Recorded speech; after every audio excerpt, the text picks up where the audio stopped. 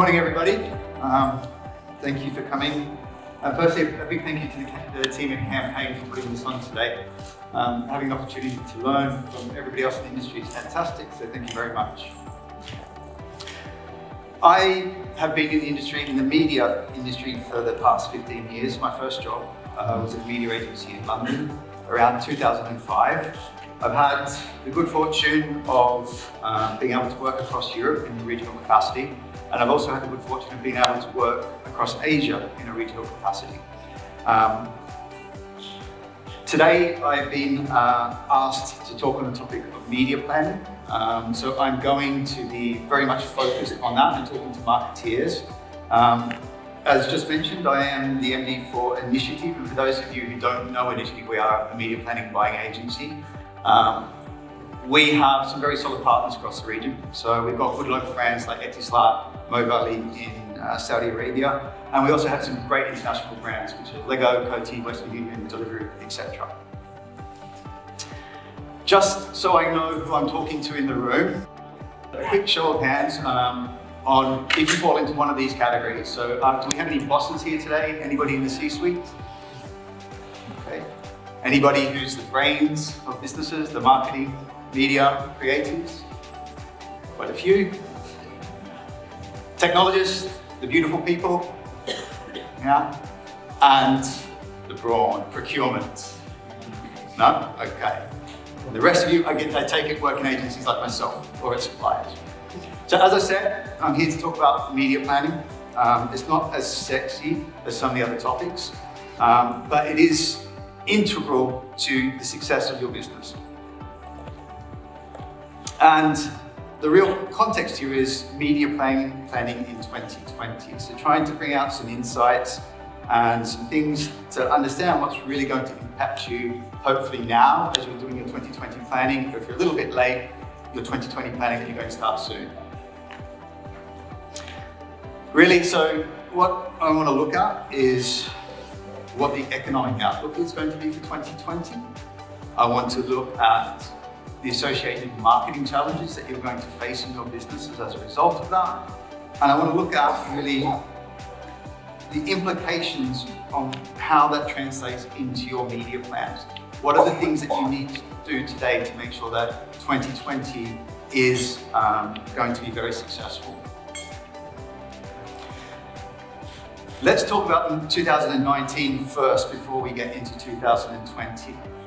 Who thought 2019 was a good year?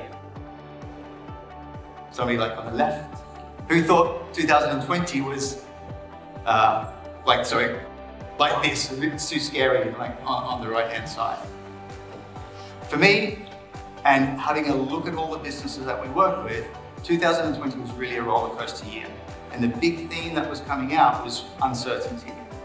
Our clients and everybody I spoke to in the industry are really a little bit unsure about what is going to happen, and therefore the business decisions that they make are also a little bit reserved. And we start seeing a shift towards a conservative nature. But it wasn't all too bad. There are some really positive stories around 2019. We've got organizations around the world that are looking, and governments as well, that are looking at tackling, social issues, environmental issues. There's a lot of work being put into, the reduction of plastics. There's a lot of work being put into gender equality. There's a lot of work that's going into some, fantastic initiatives that are really going to help us move forward. But at the same time, the story of 2019 was also very negative. We have global trade wars going on. We have governments around the world taking very strong opposing positions when it comes to, where their policies are being developed. So from a business perspective, I think from an economic perspective, 2019 was very challenging. Now, there's a debate to be had as to whether we're at the bottom of that cycle or whether we're actually going to go further into a little bit of a dip before we're able to come out of it. Now, the big theme really that will determine where we land, whether we're at the bottom of this negative cycle or whether we're going to go further into it, is kind of this fight that's playing out between governments and people that are globally minded, or governments and people that are more nationalistic in nature and more internally focused. This really is going to determine what 2020 is going to be. So this is the big question before CEOs, CFOs, governments can have the confidence to be able to make positive investment decisions. We really need to see what the flavour of the economy is going to be like post 2020. Now, for us in business, the real point at which we will get to gauge which direction or which flavour the 2021 economy is going to be is the election, the American election in November, on November 3rd, 2020. Now, unfortunately, if you think about it, that election is 84% of the way through the year. So before we get any certainty about what we're going to be able to do, the year is pretty much over. So as businesses, we're going to sit here for another year, pretty much in limbo before we understand which direction that global economy is going to go. But as marketeers, we've still got to get on with the job, okay? Now, the uncertainty that that period is going to bring to us has a couple of real strong effects that are realized here in the region. One is that when we do business in a period of uncertainty, there was downward pressure on oil. Now, although the governments around the region are trying to reduce our dependence on oil, we're still there, right? So downward pressure on oil hurts the economic environment that we operate in today. When governments and businesses have less money to spend, there's less money in the economy, there's less money in the ecosystem, okay? So we're seeing that with, especially in Saudi Arabia, although they're making investment, we're seeing a reduced level of investment from previous times, and we're seeing the knock-on effect of that onto the economy. When there's less money in the economy, consumers do two things. They save more and they spend less. For people, for marketeers who are trying to sell products and services, this isn't obviously great news. There's less to do, there's less customers out there to be had, and we have to work harder to be able to get those customers. We do that by, more often than not, discounting what we do, offering cheaper prices. And I think everybody in the room has probably felt that pressure. Whether you're in an agency business like me and there's pressure on the fees that we have, whether you're selling retail products or whether you're a supplier selling inventory, we all feel that this is happening. Now, when this happens, when there's a perfect storm, when you've got oversupply of property, when you've got a huge amount of expats leaving a market like Saudi Arabia, something starts to happen which we haven't experienced for a long time, which is deflation. So I think, moving towards 2020, one of the other challenges that we're going to have to face is that for the products and services that we're selling, we really become under pressure. Our pricing power comes under pressure, okay? So we're looking at a year, we're looking at a year which has got, tough economic outlook. We're looking at a year where our budgets are probably going to be reduced even further than they were in 2009. And we're looking at a year where our pricing power is going to come under question. There are some bright spots. There are some great events that we're going to be able to plan around and that may uplift the economy. A lot of hopes on Expo 2020, but I don't think that's going to be really enough to be able to reverse the trend that we're currently on. So the first prediction is that the headwinds that we're facing in business are going to strengthen. So as marketeers, we need to prepare for that. It's no longer a case of wait and see. It is start planning to make sure that you're in a position to do that, okay? Your CFOs are going to seek safety. They're going to try to take money away from you. You're going to have to do a lot more with a lot less. So let's talk about the marketing challenges. I see two broad marketing challenges that our clients and people in the industry are really struggling to tackle. Okay, this is a very top level. But one is balancing investment in technology versus investment in what I call working media. Okay, so there's a lot of pressure on marketeers to be digitally digitally mature and to adopt all the latest technologies, put the right tracking in place, put DMP in place, put all the kit that you need to be able to say that you're a digital advertiser. There's a huge amount of cost that comes with that. First, the need to generate sales today. The need to take money and, in a kind of old school way, make a bet and go out and put that advertising in front of people. The other challenge that people trying to tackle is the balance between short-term investment and long-term investment. Okay? So a lot of clients, because there's a huge amount of pressure from their business to generate revenue, they're actually trying to shift everything to the short term. And from a media planning perspective, we see the long-term component being ignored or being forgotten about for now. So the idea of brand building has really kind of dissipated over the past few years, and everybody is focused on, because it's trackable, I need to go out and invest in that, and that's where I'm going to go. So I just want to unpack a bit about technology to begin with.